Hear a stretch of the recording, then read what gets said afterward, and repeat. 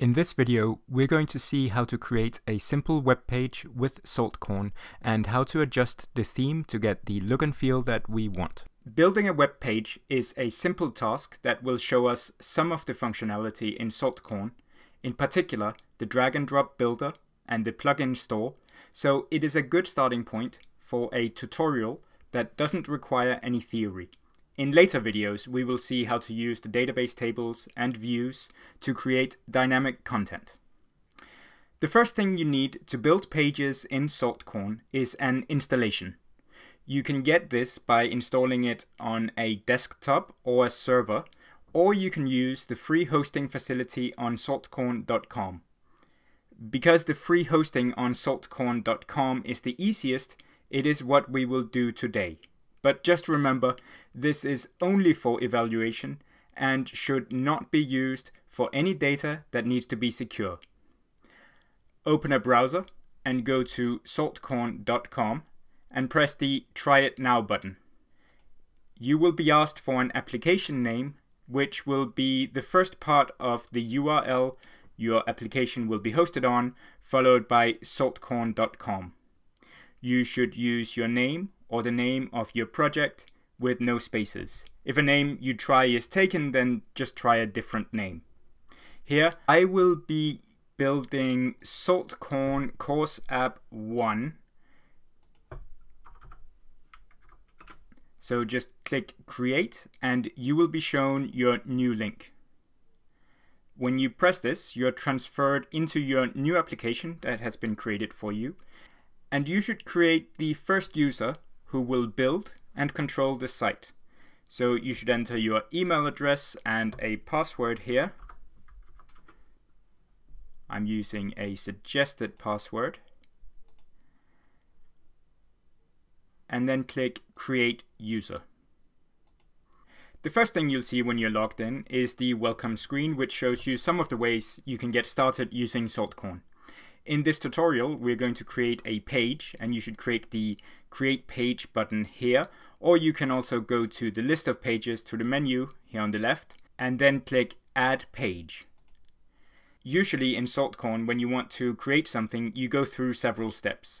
On the first step of adding a page, you should enter a page name, which is part of the URL, and by which the page will be known within the application. You can also enter the title and the description of the page. You can also select who has access to the page. Authorization in Saltcorn is done by a simple role-based system. Every user belongs to a role, and the roles have a strict hierarchy, such that the roles with greater permissions can access more resources. Here you set the minimal role that a user must have to view this page. By setting it to public, it will be viewable by users who are not logged in.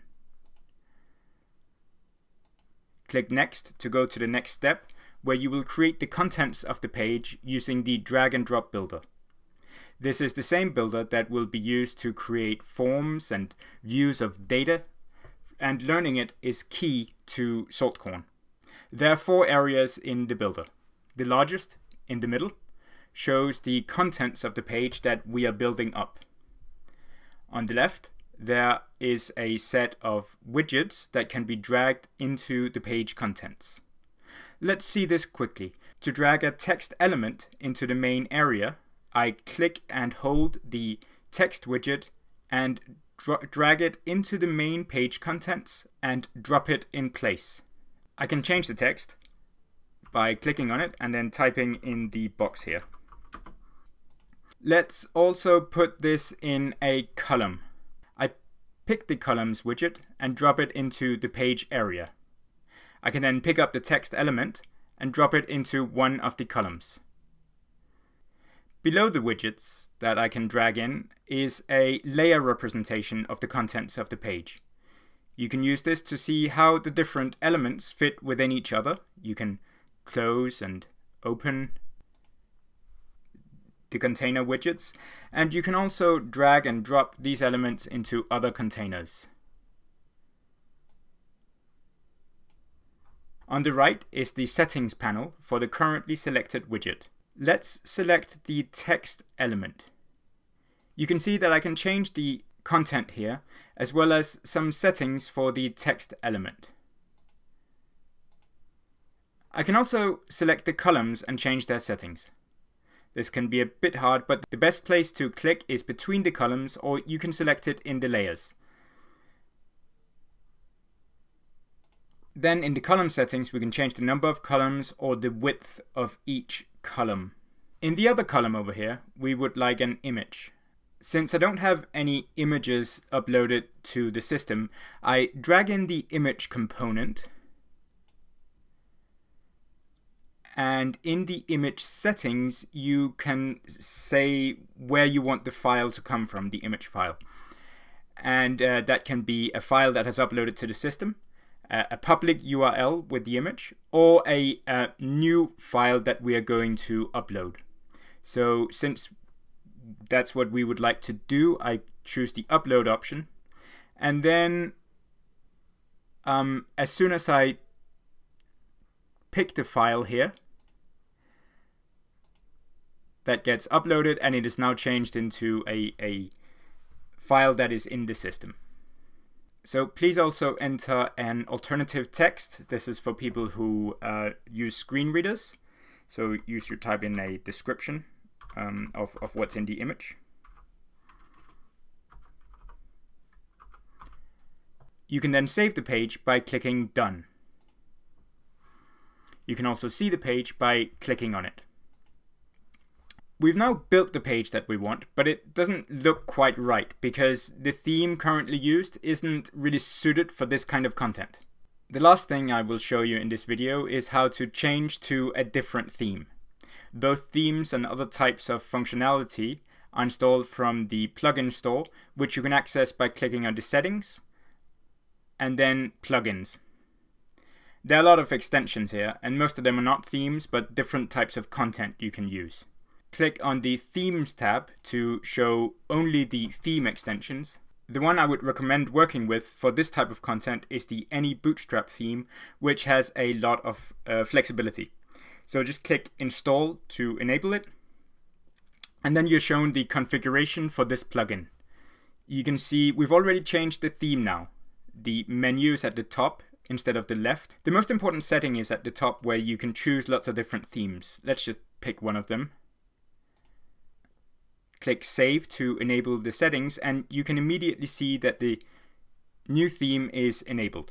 If you want to go back and try another theme within the Any Bootstrap theme plugin, first find the installed theme by either clicking Themes or Installed, and then click this little cog button which takes you back to the theme configuration, and then you can choose another theme and then press Save. Finally, let's go to the Pages tab and tell Saltcorn that the page we have built should be the one that is served as the home location for different types of users. The one you may be most interested in is the home location for public, which is people who have not logged in with an account.